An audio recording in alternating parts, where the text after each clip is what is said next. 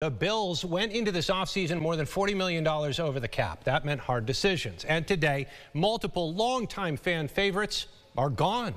Sports Director Thad Brown joins us now with the details on what must have been hard decisions, Thad.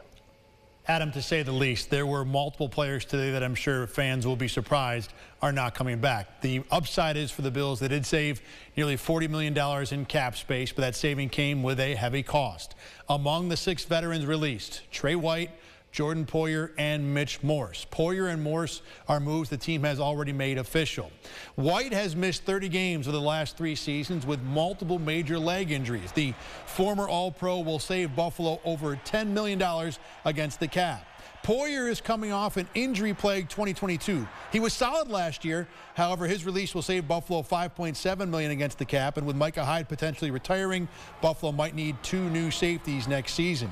Morse was maybe the biggest surprise. He wanted to be back, said so, has even taken a pay cut in the past before to do that.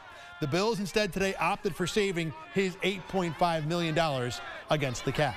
Also cut today, receiver Deontay Hardy, special teamer Saran Neal. The Bills also made official the Nyheim Hines release.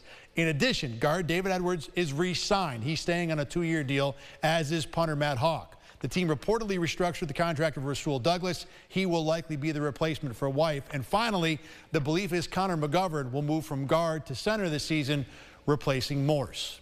The Bills this year skipped the calm, and they went right to the storm. We'll have more on this coming up at 6.